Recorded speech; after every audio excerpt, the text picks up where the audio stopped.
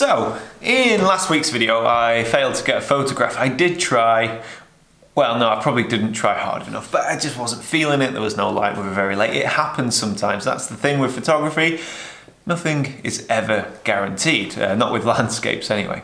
But that's not to say the trip wasn't a great success. So in this video, I actually want to share with you some of my experiences from the week. Some good, some not so good. But before we go into this video, when I was there on this Out of Moab photography conference, I met this guy.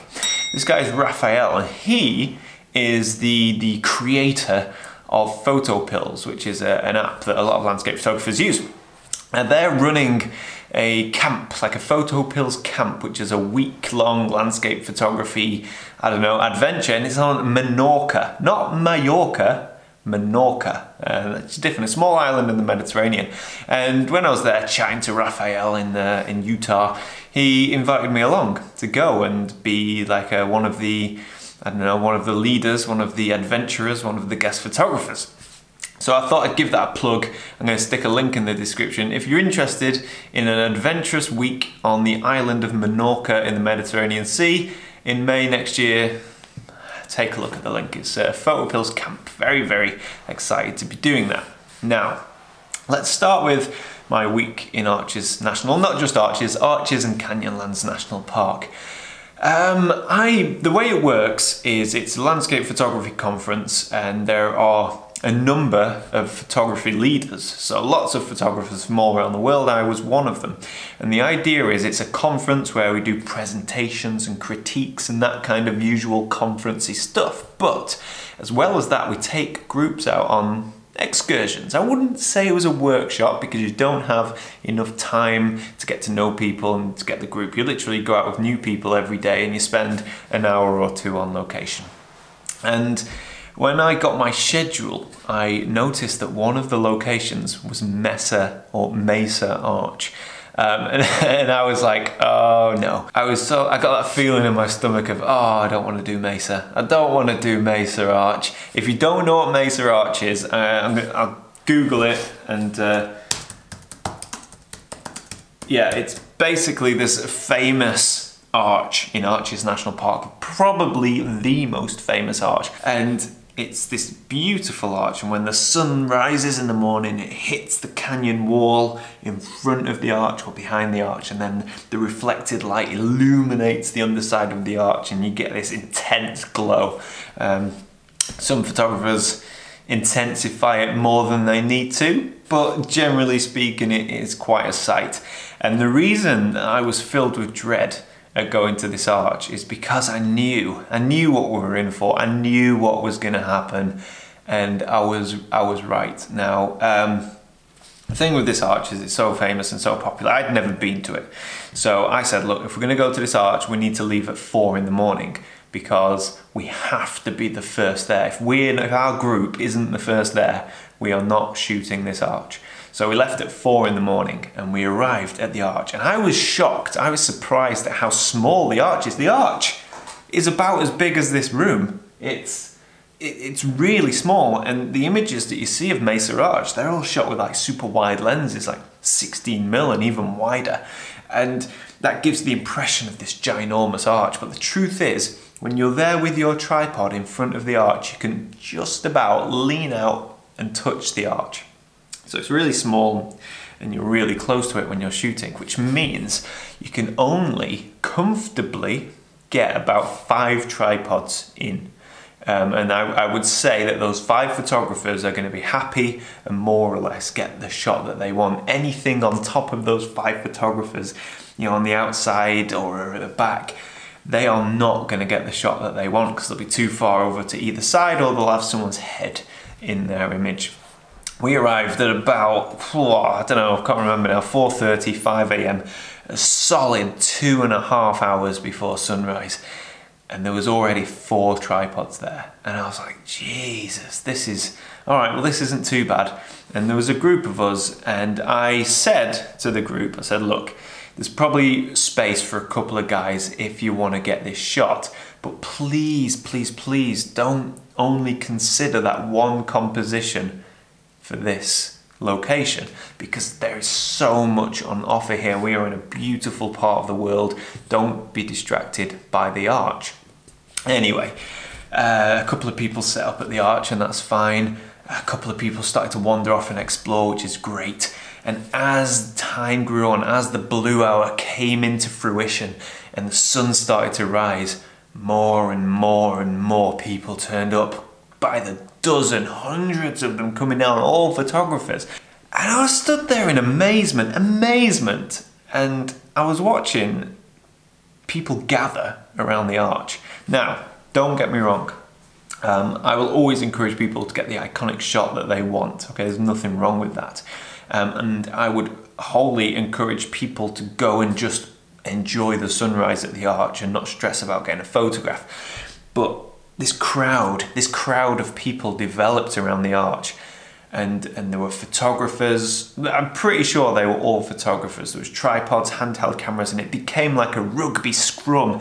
Everyone's scrumming around this arch, and it looked so uncomfortable. And I knew for a fact that surely only the front 5 or 6 or 7 or 8 photographers are going to get the shot, 3 of which probably won't be happy with it.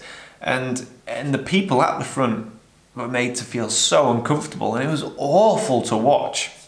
It was a terrible experience that started to unfold. And here's the bit that I didn't quite understand, and that kind of made me think, what are you guys doing? And I don't mean this in any kind of sort of arrogant way, or, you know, I'm better than them, or I'm too good to take the photograph. Absolutely not. I tell you what, if I got a good position in the arch, I would 100% get the shot. But yeah, what I was saying, so what really blew my mind was nobody read the situation. For that arch, for Mesa Arch to work as a photograph, you need direct sunlight. You need blue skies, and the sunlight needs to hit the canyon wall, bounce up, get the reflection. And it was grey skies, thick black clouds. You know, on the horizon to the east where the sun was rising was big storm clouds, full of mood, full of drama, full of atmosphere, full of everything you could want as a landscape photographer. Yet these people were so adamant on getting the arch shot. And it was almost as if they didn't realise that, okay, we're not going to get the shot because the light's not going to happen. Yes, you can get a shot of the arch, but it's just under grey skies. It's a bit lacklustre, and because it's an icon, you're going to see so many better versions of that kind of flat grey version that you have. So I massively encouraged my group to forget the arch. It's not going to happen. There's no light anyway, and look at the crowds. It's crazy. Let's see what else we can find. You know, let's break out the long lenses. Let's go and explore. That's where the real joy in landscape photography lies, is the exploration and the finding something that's unique to you. And we did. We had a wander, and I went off with a few guys from the group, and people started to find these great little compositions. And I shot one myself. I was with another gentleman, and we sort of lined up our composition. I took this image. Now, don't get me wrong, it's not the world's best image, but it's a nice image, and I'm happy with it because it's a little bit different to the usual arch. And it was just 20-30 meters away, you know, to the right of the arch. And there was that composition. There was more composition. The light wasn't great, which kind of hampered things a bit, but that sky was wonderful. And if you're shooting the arch, then the arch is actually going to block the sky. I don't know if if they didn't get it, if they didn't know that the arch wasn't going to glow, or if there's also the stubborn side of things, where if you've waited in position for so long, you know, you're going to chance it and hope that the sun breaks through the clouds. I don't know. But for me, it was an experience, and just to see the people hoping for that one shot, and people crowding and almost fighting. I remember one guy got really irate. Some rude man was shouting at people, "Tell him, turn off your head torches," he was saying. But he wasn't asking nicely. He was controlling the entire group of people. And head torches off! Which was strange, because no one was doing night sky photography. It was still a bit dark, and it would have been dangerous to walk without a head torch. So I don't know what this guy was playing at, but the general feeling in that scrum was not friendly, you know. It felt like a bit hostile. Everyone was jostling for the position, and all for nothing because there was no light. And I don't think people got this, and I think people were there should have explored further around the arch. And that was my experience at Mesa Arch. It was crazy. And if you want to shoot Mesa Arch, it's a beautiful shot, and I encourage you to do it. My advice, having been once, so take it or leave it, is get there, like shoot night sky photography and stay out, stay up. You need to be there at 2 a.m, 3 a.m. to bag the best spot, and just make sure it's a blue sky day and you will get a fantastic photograph. Make sure your tripod's locked down because people will be weaving in and out, legs will be crossed, people will be coming over your shoulder with the camera. But be prepared for that. And then once you've got the shot, go off and explore, because there's loads to shoot around Mesa Arch. It's beautiful. Another experience that I want to talk about, a much better one, in Canyonlands National Park. Me and a small group went out to Green River Overlook, I think it's called. And I remember it was dark when we arrived, so we didn't really know what was going to happen and what the light was going to do. And as the ambient light started to increase, we could see that it was going to be good. You know, it had potential. We had that beautiful combination of storm clouds, full of rain and full of weather and drama, but to the east where the sun was rising there was a break on the horizon, and it was a small break, it was a thin break, but it was a break nonetheless. And what that meant was that that break was going to allow the sunlight to come through the clouds, illuminate the subject that we were shooting, which is all of the canyon and the canyon walls and everything, and it should make for a fantastic photograph with the dark stormy sky in the background. Now, in my experience, I was able to read the situation and read the weather. So I encourage the group to frame one composition. You know, use all of this ambient light, use the time that you have to walk around, find your subject, find your composition, and then just wait. Just stick with it, because that light is going to hit, and when it hits, it will hit for no more than 2 or 3 minutes. And what you don't want to happen is for you to be off somewhere shooting something else because you had a bit of time, then the light comes and you're running back and you don't really know what you're going to shoot when you shoot this, and you end up with this kind of half-baked composition with amazing light. So I just encourage everybody to tripod up, you know, get set and be patient. And then the worst thing happened.